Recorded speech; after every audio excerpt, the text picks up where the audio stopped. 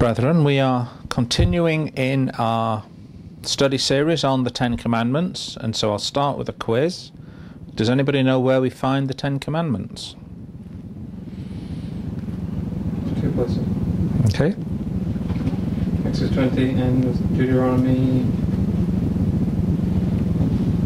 5. That was it. Deuteronomy 5, well done. So we'll start in Deuteronomy 5 and verse 16. Honour your father and your mother, as Jehovah your mighty one has commanded you, that your days may be long, and that it may be well with you in the land in which Jehovah your mighty one is giving you. So this, brethren, is the Fifth Commandment. And if you remember, when we first started this series, I explained the structure of the Ten Commandments. The first 4 commandments define our relationship with Jehovah, with the Mighty One. The Fifth Commandment is a transitional commandment. It transitions the thought from our adoration and our worship of Jehovah to our physical relationship with other human beings. 6, 7, 8 and 9 define our relationship with other human beings, and number 10 is again a transitional commandment, changing the thought from what we do to what we think, and we'll explain that in more detail when we come to that commandment. But for today we are looking at the Fifth Commandment, and as I said, it's a transitional commandment, so it has 2 applications. And as we just read in that scripture, honour thy father and thy mother, as Jehovah thy mighty one hath commanded thee, that thy days may be prolonged, and that it may go well with thee in the land which Jehovah thy mighty one giveth thee. So we see the requirement here that we are to honour our father and our mother, and also that this commandment has embedded in it a blessing. If we honour our father and our mother, then we will have prolonged life. We will have extended time on this earth. We will have time in the land to enjoy the blessings that Jehovah has given us. So let's study this commandment in more detail, and let us understand each of those elements. So please start by turning to Leviticus chapter 19, and we'll start in verse 1. Leviticus 19, starting in verse 1.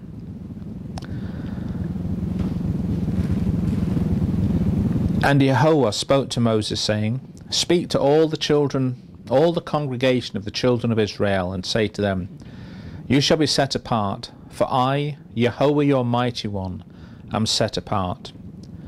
Every one of you shall revere his mother and his father, and keep my Sabbaths. I am Jehovah your mighty one. Do not turn to idols, nor make for yourself moulded gods, for I am Jehovah your mighty one. And if you offer a sacrifice of a peace offering to Jehovah, you shall offer it of your own free will. It shall be eaten the same day you offer it, and on the next day, and if any remains until the 3rd day, it shall be burned in the fire. And if it is eaten at all on the 3rd day, it is an abomination, it shall not be accepted. Therefore everyone who eats it shall bear his iniquity, because he has profaned the hallowed offering of Jehovah, and that person shall be cut off from his people. So in this scripture in verse 3 we see this. Ye shall fear every man his mother and his father, and keep my Sabbaths. I am Jehovah your mighty one. And in the New King James, that word for fear is revere. So we are instructed again in the book of Leviticus to revere our mothers and our fathers. And you can see that this instruction is tied in with the Sabbath commandment. It says, and keep my Sabbaths. Jehovah regards our respect for our parents just as highly as he requires observance of the Sabbath day. This is an essential part of the plan of Jehovah. The 7th day Sabbath is a sign between him and his people. It sets us apart. The relationship we have with our parents is an essential element of the Israelite community. The Israelite community was based on the family unit, based on the clans and the tribes. And so without that fundamental building block of a strong, respectful and supportive family, the foundation of Israelite society was at risk. And as we see in our society today, where divorce is common, where there are people who have multiple children, there are some women we know who've had several different husbands, a child by each husband. The woman's on her own with multiple children, and these men are off doing their own thing. But there is no family unit. There is no cohesion. There is no support. There is no infrastructure for the family. And this is very damaging for the children. This is very damaging for the family, and it is very damaging for our society. And we can see that since the concept of no-fault divorce, divorce rates have rocketed. I think 50% of all marriages now end in divorce. And I think I read a statistic recently that less than half of all the children born in America are actually born inside a traditional marriage. So we can see that the fundamental building block of our society is unraveling, and it has unraveled as much as anything because we have not upheld this commandment, the requirement to have respectful families and respectful relationships in our families. And if you look at the TV, if you look at modern supposed entertainment, you see how little respect children have for their parents, how the child is elevated to a status, it's what they call the cult of youth, how youth and indifference and indolence even is promoted in our society, contrary to the typical norms of a stable, respectful, productive, law-abiding and useful family unit. So we can see that by letting go of this commandment, we have caused all sorts of problems within our society. But we are told to revere, to honour, to respect our mother and our father. And just to give you an idea of how important Jehovah regards this, let's turn forward just one page to Leviticus 20. And let us start in verse 1. Leviticus 20, and we'll start in verse 1. Then Jehovah spoke to Moses, saying, Again you shall say to the children of Israel, Whoever of the children of Israel, or the strangers who dwell in Israel, and gives any of descendants to Moloch, he shall surely be put to death. The people of the land shall stone him with stones. I will set my face against that man and will cut him off from his people, because he has given some of his descendants to Moloch, to defile my sanctuary and to profane my set-apart name. And if the people of the land should in any way hide their eyes from the man, when he gives some of his descendants to Moloch, and they do not kill him, then I will set my face against that man and against his family, and I will cut him off from his people and all who prostitute themselves with him, to commit harlotry with Molech. And the person who turns to mediums and familiar spirits, to prostitute himself with them, I will set my face against that person, and cut him off from his people. Consecrate yourselves therefore, and be set apart, for I am Yahweh your mighty one. And you shall keep my statutes and perform them, and I am Yahweh who sanctifies you. For everyone who curses his father or his mother shall surely be put to death. He has cursed his father or his mother, his blood shall be upon him. So verse 9 tells us this, For every one that curseth his father or his mother shall be surely put to death. He hath cursed his father or his mother, his blood shall be upon him. Now that seems like an extraordinarily harsh punishment when we look at the disrespect we have in our society, when we look at how intrusive the state has become into family lives. When we lived in Canada, there was a story of a man who was arrested by the Ontario police because he spanked his child in public. And what the media failed to report was that this child had just slammed the car door on his sibling's hand and crushed their fingers, and so the father was protecting his family by administering discipline to this unruly child. The father was arrested and actually ended up being taken to court for child abuse. And this whole concept, the scriptures say, spare the rod and spoil the child. Corporal punishment is part of the family process, is part of the parenting process. Now, it should not be done to excess. It should not be done in indifference to correct communication, but it is still an element of the family unit, of the family process. And by taking that away from parents, they are hamstrung and they are not able to raise their children appropriately. And this causes the problems that we see. And if you look at how families can be undermined when the children are ill-disciplined, when the children are disrespectful, the parents are overwhelmed, the parents have difficulty just keeping going, they have difficulty maintaining themselves, and eventually the children go astray. And there's for every human decision, there is what's called the law of unintended consequence.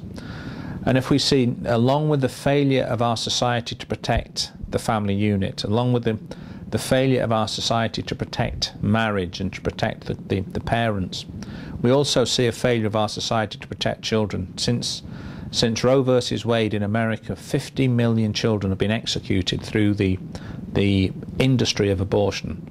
That's more children executed in this country than the total number of military personnel who have ever died in the history of this nation. And Jehovah is a mighty one of life. He is a mighty one of creation, and we will be punished as a nation for executing our children. And it's interesting that the scripture that says the child who disrespects mother or father shall be put to death is in the same paragraphs, in the same clause as the admonition against Molech. Molech was obviously the Canaanite god, and Molech required infant sacrifice as part of his sacrament. And so as we have done away with protecting the family unit, protecting the parents, we have also lost the right and the desire to protect the children, and especially the weakest of our children, those who are not yet born. So we can see that when we throw away the commandments, we open up all sorts of unintended consequence to the detriment of all society. So let's continue and let's look at another aspect of this. Let's turn forward to Deuteronomy 27. And we will start in verse 9. Deuteronomy chapter 27, and we will start in verse 9. Then Moses and the priests, the Levites, spoke to all Israel, saying, Take heed and listen, O Israel.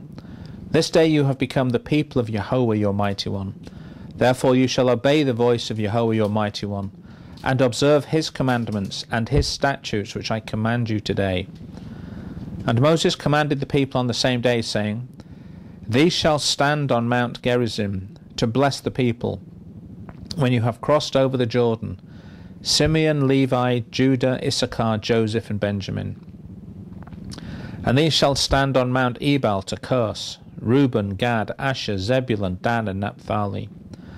And the Levites shall speak with a loud voice, and say to all the men of Israel, Cursed is the one who makes a carved or moulded image, an abomination to Jehovah, the work of the hands of the craftsman, and sets it up in secret. And all the people shall answer and say, Amen. Cursed is the one who treats his father or his mother with contempt. And all the people shall say, Amen. So in this situation in Israel, where they went through this process of declaring as a nation the blessings and curses which Jehovah had laid before them, we're told in verse 16, Cursed is the one who treats his father or his mother with contempt, and all the people shall say, Amen.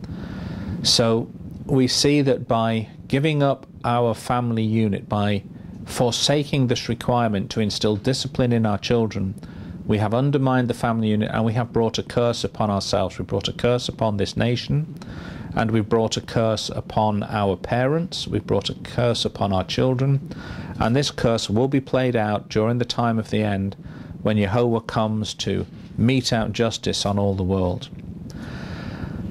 But again, we need to understand, if we would do what Jehovah tells us to do, we would be blessed. But because we have gone our own way, because we have tried to live outside of his law, outside of his Torah, outside of his commandments, we have brought curses on ourselves as a people, we've brought curses on ourselves as parents, and we have brought curses on our children.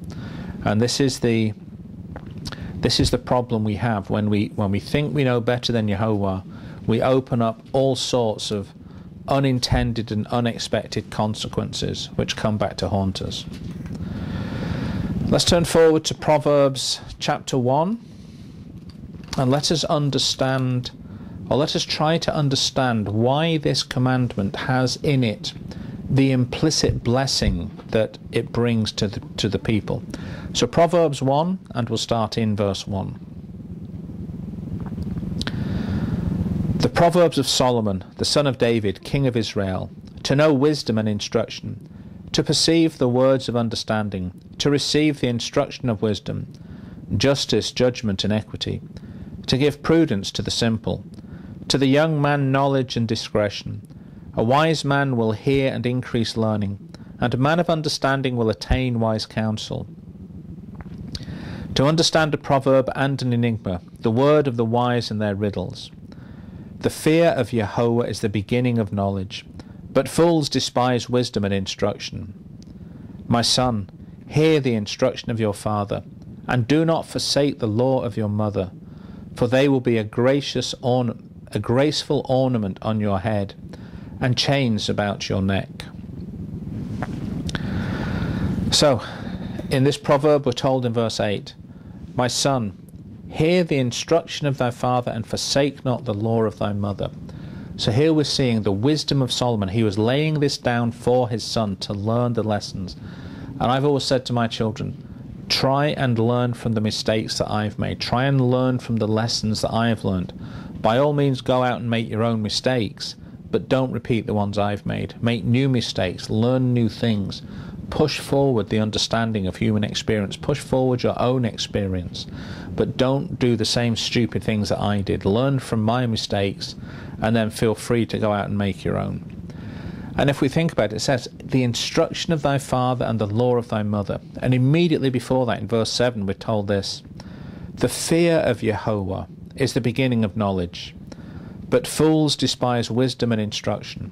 And if people had a fear, had a respect, had an awe for the Torah, for the word of Jehovah, if they truly understood the blessing that the wisdom that Scripture gives us, the fear of Jehovah, the desire to be obedient to his commandments, would bring great blessings on us. But as it says, fools despise wisdom and instruction, and we have a foolish nation. We have a foolish society that has turned away from the Torah, it's turned away from the commandments, and it's now making up laws which are situationally based there for the good of those who make the laws, not for the good of the people who should be protected by the laws. And we see that we are being cast adrift. We no longer can trust our government to protect us. We can no longer trust our society to protect us.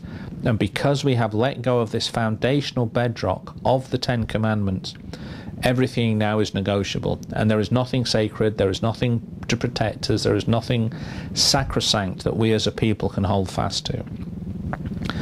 But if we had honoured our father and our mother, and if we had listened to them and listened to the wisdom of the elders, saying you must have a legal system which is separate from the administration, which is separate from the executive branch, that would have protected the people. But because we have thought that we can do better doing it our way, Jehovah is letting us go down this path of foolishness, and we will ultimately come to the end state, which is the destruction of our people and our nation. So just as we look at the impending doom of this nation, so Yehoshua gave the same condemnation to the children of Israel, to the children of Judah some 2,000 years ago. So let's turn into the New Testament, and let us go to Matthew chapter 15, and let us understand the admonition that Yehoshua gave to the people of his time in the 1st century AD. Matthew 15, and we'll start in verse 1. Then the scribes and Pharisees who were from Jerusalem came to Yehoshua, saying, Why do your disciples transgress the tradition of the elders? For they do not wash their hands when they eat bread. He answered and said to them, Why do you transgress the commandment of the Mighty One because of your tradition? For the Mighty One commanded, saying, Honour your father and your mother, and he who curses father or mother, let him be put to death. But you say, Whoever says to his father or mother, Whatever profit you might have received from me is a gift to the Mighty One, then he need not honour his father or mother. Thus you have made the commandment of the Mighty One to no effect by your tradition. Hypocrite, well did Isaiah prophesy about you, saying, These people draw near to me with their mouth and honour me with their lips, but their heart is far from me. And in vain they worship me, teaching as doctrines the commandments of men. So, just as we have discussed the problems in our society, Yehoshua faced exactly the same in the society in Judea when he walked on this earth. And in verses 5 and 6 he tells us this. But ye say, Whoever shall say to his father or his mother, It is a gift, by whatsoever thou mightest have profited by me, and honour not his father or mother, he shall be free. Thus have you made the commandment of the Mighty One of none effect by your tradition.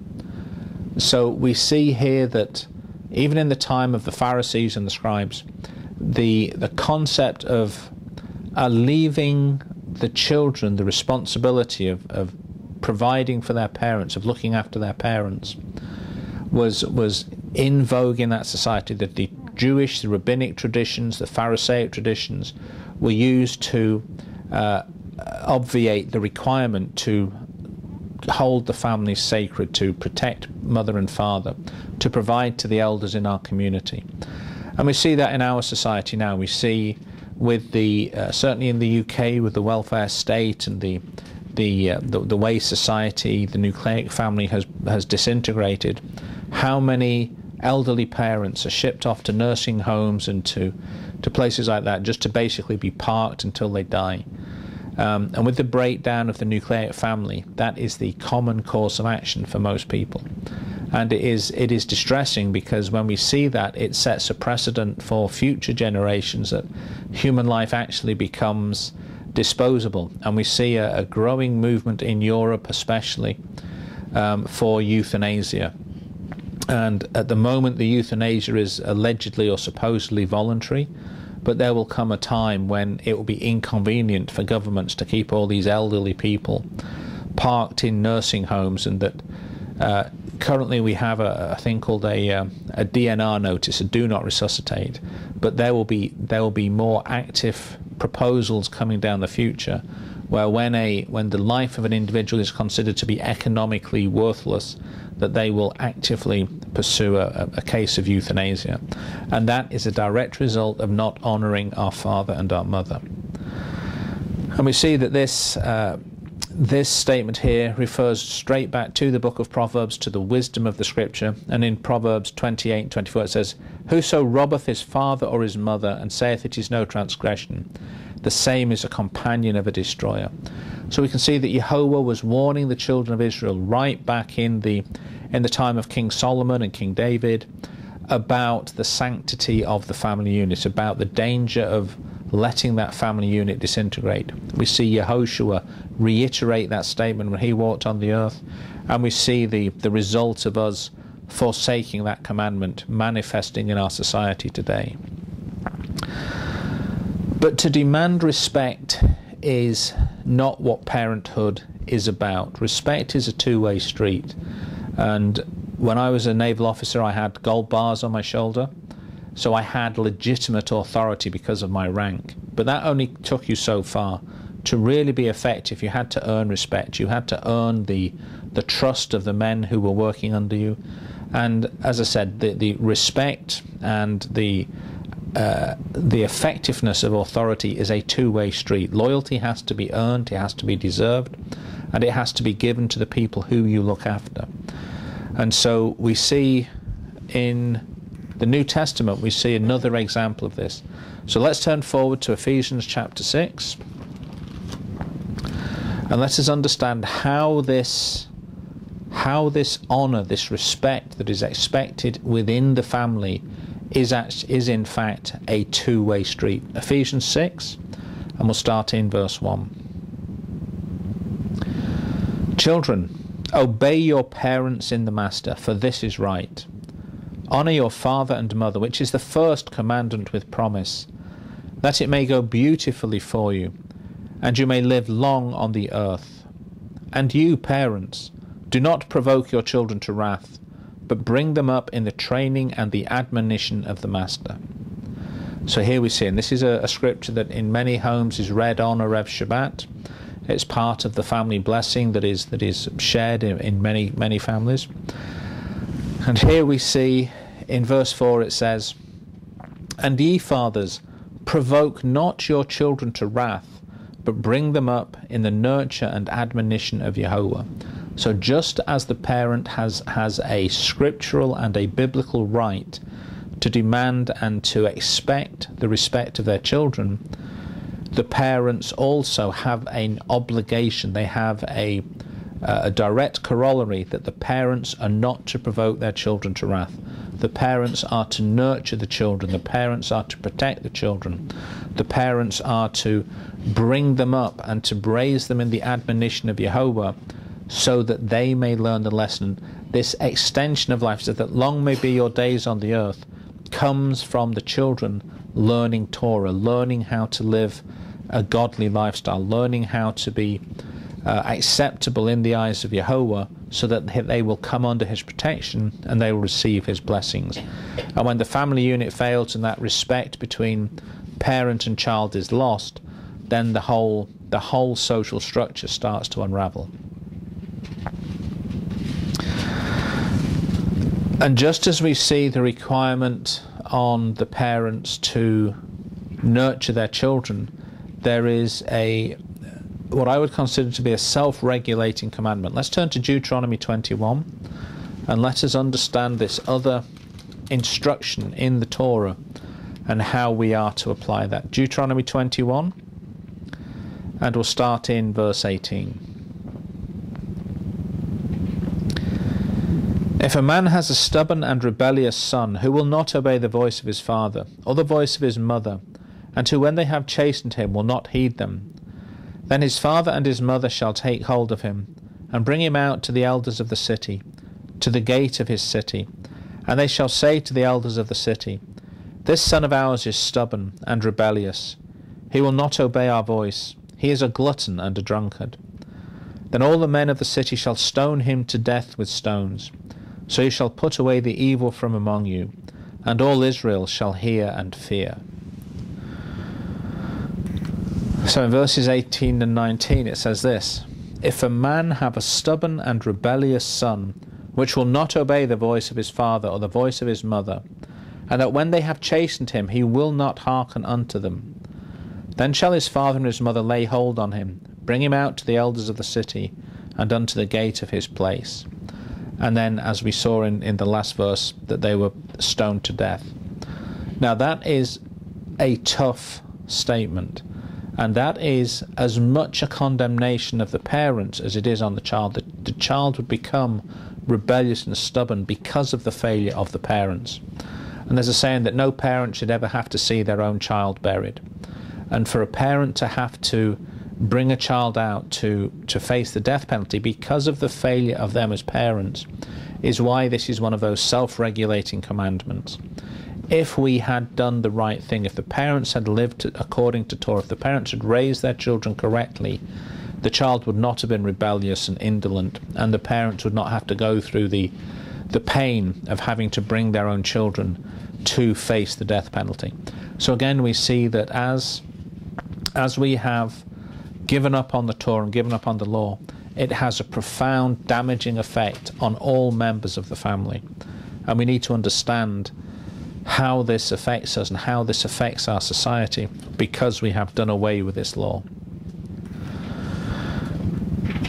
Now, as I said, the Fifth Commandment is a transitional commandment, and we've looked at the physical instruction, how we are to respect our earthly parents, how our earthly parents are to bring us up in the training and admonition of Jehovah, how if the parents fail, their children will suffer loss and even suffer death.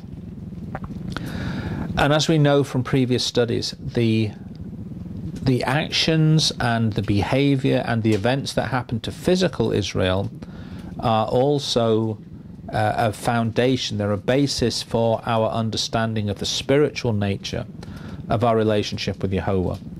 We said that the Fifth Commandment was transitional, so we've seen the physical manifestation of that commandment in the relation between the earthly parent and the earthly children. Now let's look at the spiritual manifestation in the relationship between us as the children and Yehovah as our Father. So let's turn to Matthew 10. And we'll go to Matthew chapter 10, and we will start in verse 27. Matthew 10, starting in verse 27.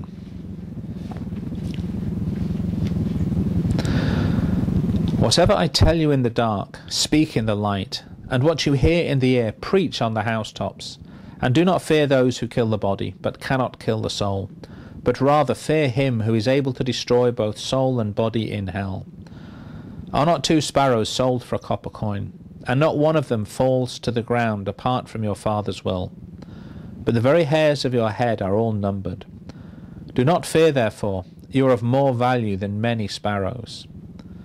Therefore, whoever confesses me before men, him I will also confess before my Father who is in heaven. But whoever denies me before men, him I will also deny before my Father who is in heaven. Do not think that I came to bring peace on earth. I did not come to bring peace, but a sword. For I have come to set a man against his father, a daughter against his mother, and a daughter-in-law against her mother-in-law. And a man's enemies shall be those of his own household. He who loves father or mother more than me is not worthy of me, and he who loves son or daughter more than me is not worthy of me. And he who does not take up his stake and follow me is not worthy of me. He who finds his life will lose it, and he who loses his life for my sake will find it. So is Yehoshua breaking Torah? He's telling us that his ministry will set father against son, mother against daughter, mother-in-law against daughter-in-law. Is Yehoshua here breaking Torah? Well, no, Yehoshua here is telling us the inevitable, that when people step out of social norms, when people step out of the family model, it causes conflict. I know when we came into the understanding of the Sabbath day and the understanding of the feast days, when we turned away from the Church of England and the Anglican Church of Canada, it caused great disruption within our family, to the point where my parents effectively disowned me. They would have nothing to do with us, and it was a time of great pain and stress within our family. But we had to make a choice. We had to choose to either follow the earthly tradition of our earthly parents, or to follow the will of Yehovah, our Heavenly Father, and do His will. And so we chose to follow the way of Yehovah, and over time the rift within our family has healed to some extent.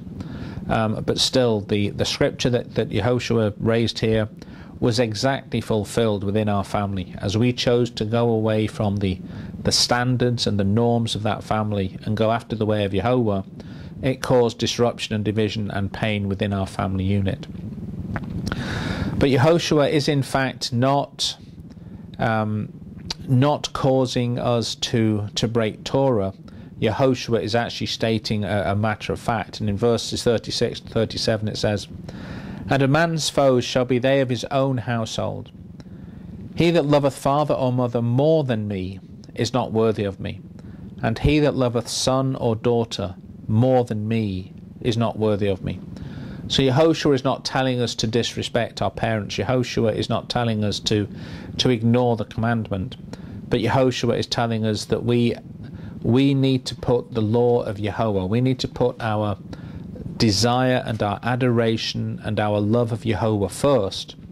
If that can be accomplished within the reference of the love of our earthly family, then great. But if not, if we are forced into a position where we have to choose between Yehovah and our family, we are required as children of Yehovah to choose Him and to turn away from our earthly family. So let's continue in that thought. Let's turn forward just a few pages to Matthew 23, and let us look at a couple more verses in this light. Matthew 23 and verse 1. Then Yehoshua spoke to the multitudes and to his disciples, saying, "The scribes and the Pharisees sit in Moses' seat. Therefore, whatever they tell you, observe, and that observe and do. But do not do according to their works, for they say and do not do. For they bind heavy burdens hard to bear, and lay them on men's shoulders. But they themselves will not move them with one of their fingers, but all their works they do to be seen by men. They make their phylacteries broad, and enlarge the borders of their garments. They love the best places at feasts, the best seats in the synagogues, greetings in the marketplaces, and to be called by men, Rabbi, Rabbi. But you, do not be called Rabbi, for one is your teacher, the Messiah, and you are all brethren. Do not call anyone on the earth your father, for one is your Father, he who is in heaven. And do not be called teacher, for one is your teacher, the Messiah. But he who is greatest among you shall be your servant, and whoever exalts himself will be humbled, and he who humbles himself will be exalted. So, what do we see here? Well, in verse 9 it says, And call no man your father upon the earth, for one is your Father which is in heaven. So here Yehoshua is telling us that we need to grow. As we grow physically and we grow to spiritual maturity, we need to be looking to Yehovah, our Heavenly Father, for guidance, for admonition, for education, for wisdom. And we need to grow and surpass our earthly fathers who may be limited because they have not come into that relationship with Him. So we are not to call any man on earth Father in the way that we would look to Yehovah as our Heavenly Father. And that gives us a good understanding of some of the hubris and the arrogance of the earthly church, of the man-made churches.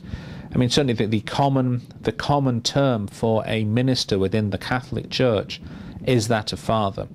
But here there is an explicit scripture that says, call no man father. So we see how the Catholic Church has interposed itself between the people and Yehovah. They have set themselves up, and indeed the formal title of the Pope is the Vicar of Christ, the vicarious presence of Christ. The Pope stands in place of Yehoshua. So we see the arrogance and we see the hubris of that man-made organization. But we are not to call anyone on earth Father. We are to reach out to our Heavenly Father and turn to Him for His wisdom and His guidance and His succor and His support. And Yehoshua himself clearly represented this in his life. So let's turn forward again just a couple of pages, this time to Luke chapter 2, and let us understand how Yehoshua himself physically fulfilled this requirement. Luke 2, and we'll start in verse 41. His parents went to Jerusalem every year for the feast of the Passover. And when he was 12 years old, they went up to Jerusalem, according to the custom of the feast. When they had finished the days, as they returned, the boy Yehoshua lingered behind in Jerusalem, and Joseph and his mother did not know it. But supposing him to have been in the company, they went a day's journey, and sought him among their relatives and acquaintances. So when they did not find him, they returned to Jerusalem seeking him. Now so it was that after 3 days they found him in the temple, sitting in the midst of the teachers, both listening to them and asking them questions. And all who heard him were astonished at his understanding and answers. So when they saw him, they were amazed. And his mother said to him, Son, why have you done this to us? Look, your father and I have sought you anxiously. And he said to them, Why did you seek me? Did you not know that I must be in my Father's house? But they did not understand the statement which he spoke to them. So here Yehoshua, at the age of 12, when he was passing from childhood into adolescence, was also maturing spiritually, so that he was no longer looking to Joseph, his surrogate earthly father, but he was looking to his heavenly Father. And in verse 49 it says, And he said to them, How is it that you sought me? Wist ye not that I must be about my Father's business? So Yehoshua was revealing to them that as part of this maturing, as part of this growing process, we put off the wisdom of our earthly fathers, but we take on the wisdom of our Heavenly Father, so that we can grow in grace and knowledge, so that we can grow from physical beings to spiritual beings, and we can grow and prepare ourselves for the blessing that Yehovah has for those who call him Father. And let us understand what that blessing truly is, and let us understand the end state that Jehovah has offered to all people who choose to call him Father. Let's turn forward to the book of Romans. Let us go to Romans chapter 8, and we'll start in verse 12.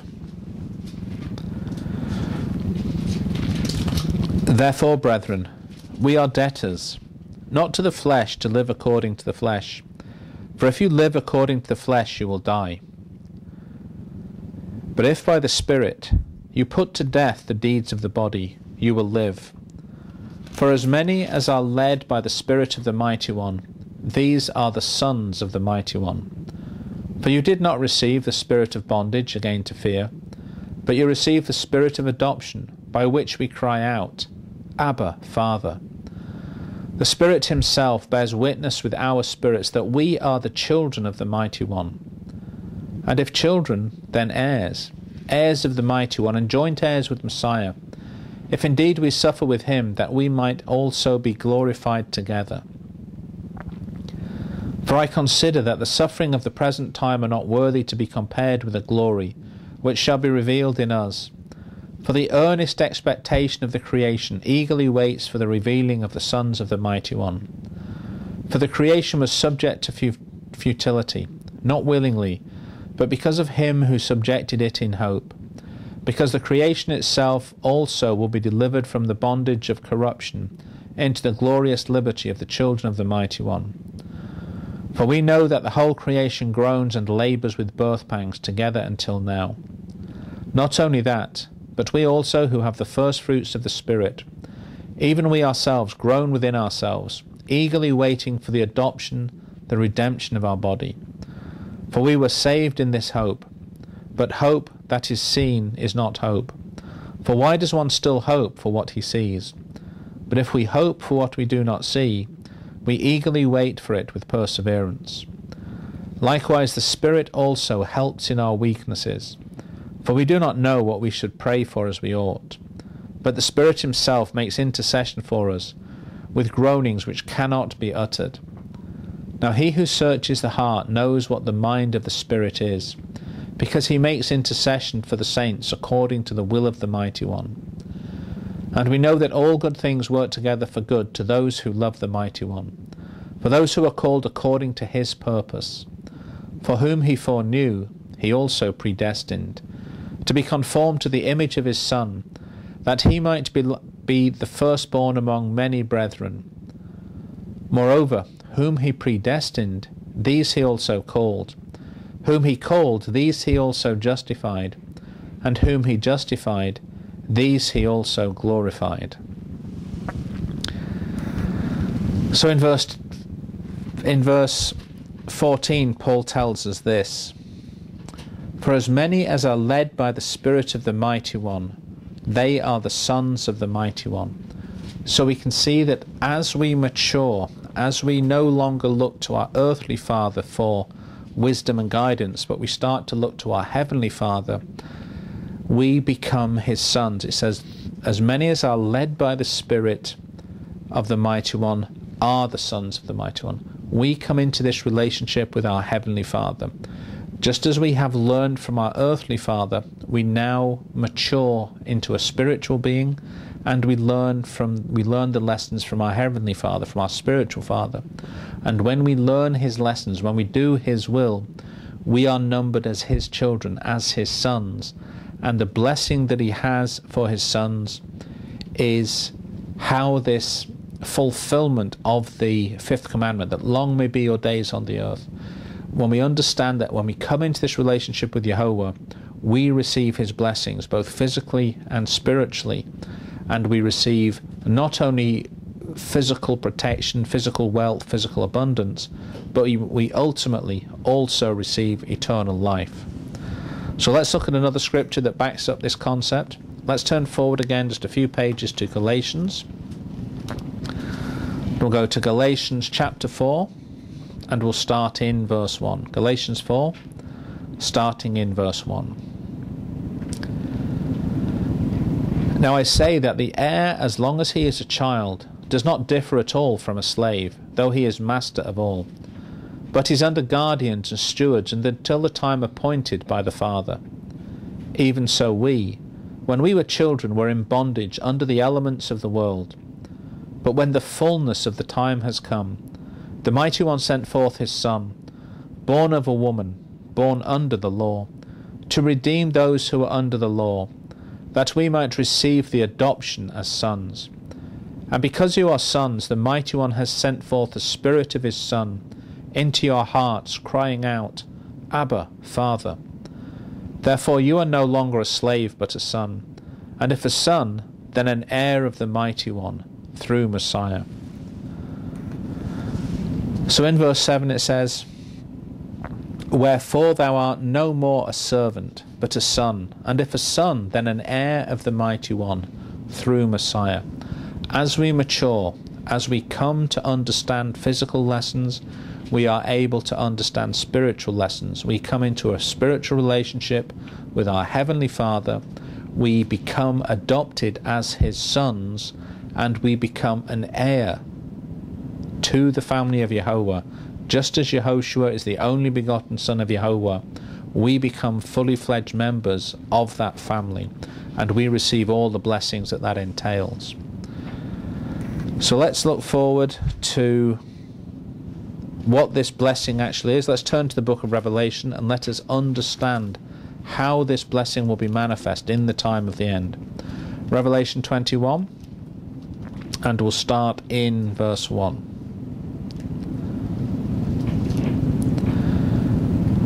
Now I saw a new heaven and a new earth, for the first heaven and the first earth had passed away, but there was no more sea. Then I, John, saw the set-apart city, New Jerusalem, coming down out of heaven from the Mighty One, prepared as a bride adorned for her husband. And I heard a loud voice from heaven saying, Behold, the tabernacle of the Mighty One is with men, and he will dwell with them, and they shall be his people. The Mighty One himself will be with them and be their Mighty One. And the Mighty One will wipe away every tear from their eyes. There shall be no more death, nor sorrow, nor crying. There shall be no more pain, for the former things have passed away.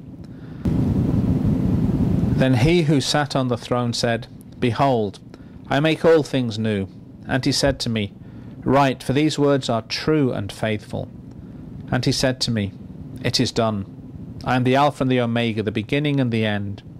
I will give of the fountain of the water of life freely to him who thirsts. He who overcomes shall inherit all things, and I will be his Mighty One, and he shall be my son.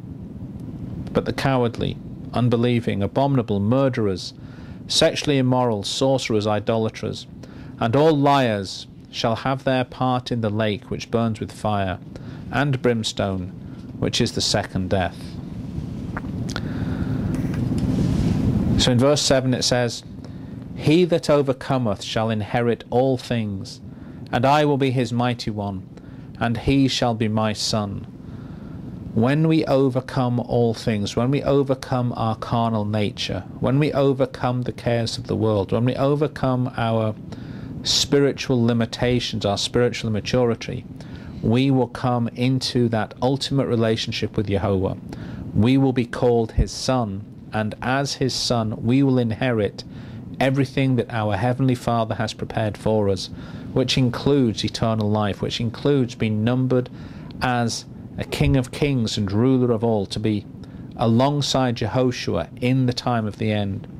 And this is where obedience to the Fifth Commandment, learning the lesson from our earthly father, and then taking that lesson forward to learn the lesson from our Heavenly Father and entering into that relationship and ultimately receiving sonship, is where this commandment pays off that blessing, that long may be your days on the earth, and that you will be blessed when you enter into that ultimate relationship with Jehovah your Father.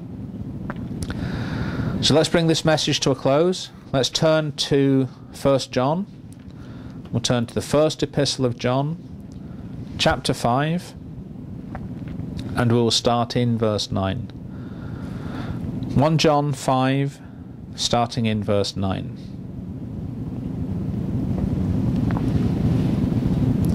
If we receive the witness of men, The witness of the Mighty One is greater. For this is the witness of the Mighty One, which he has testified of his Son. He who believes in the Son of the Mighty One has the witness in himself. He who does not believe the Mighty One has made him a liar, because he has not believed the testimony that the Mighty One has given of his Son. And this is the testimony, that the Mighty One has given us eternal life, and this life is in his Son. He who has the Son has life. He who does not have the Son of the Mighty One does not have life. These things I have written to you who believe in the name of the Son of the Mighty One, that you may know that you have eternal life, and that you may continue to believe in the name of the Son of the Mighty One. Now this is the confidence that we have in him, that if we ask anything according to his will, he hears us. And if we know that he hears us, whatever we ask, we know that we have the petition that we have asked of him. If anyone sees his brother sinning a sin which does not lead to death, he will ask, and he will give him life for those who commit sin not leading to death.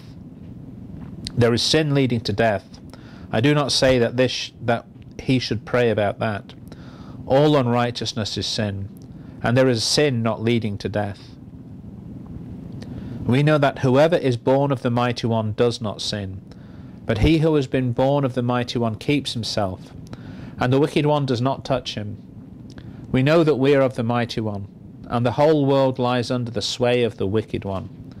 And we know that the Son of the Mighty One has come and given us an understanding, that we may know him who is true, and we are in him who is true, in his Son, Yehoshua Messiah. This is the true Mighty One and eternal life. Little children, keep yourself from idols.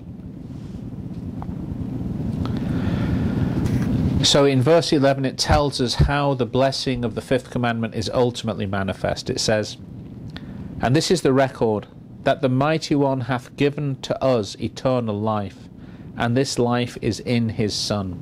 When we ultimately become children of Jehovah, children of the eternal Mighty One, of the eternal Heavenly Father, when we become his sons, we receive eternal life. And the ultimate blessing of the Fifth Commandment is fulfilled in this manner.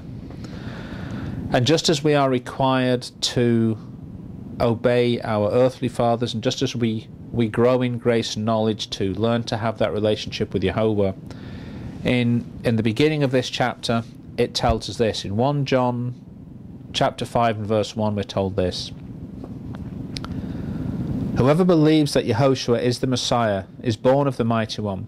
And everyone who loves him who begot also loves him who is begotten of him.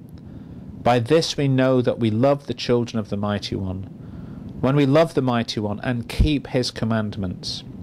For this is the love of the Mighty One, that we keep his commandments, and his commandments are not burdensome. For whatever is born of the Mighty One overcomes the world, and this is the victory that has overcome the world, our faith. Who is he who overcomes the world, but he who believes that Yehoshua is the Son of the Mighty One?" So, brethren, just as we saw in the book of Revelation, he who overcomes shall inherit all things. What do we overcome? We overcome the world. And as it says in verses 2 and 3, when we overcome the world, we do the will of our Father, which is this: "By this we know that we love the children of the Mighty One, when we love the Mighty One, and keep his commandments. For this is the love of the Mighty One, that we keep his commandments, and his commandments are not grievous." So, brethren, let us go forth to honour our father and our mother. Let us go forth to grow in grace and knowledge, to honour our Heavenly Father, to receive the blessing that comes from being called his Son, to be adopted into sonship with Yehoshua, that we may ultimately receive eternal life. Amen.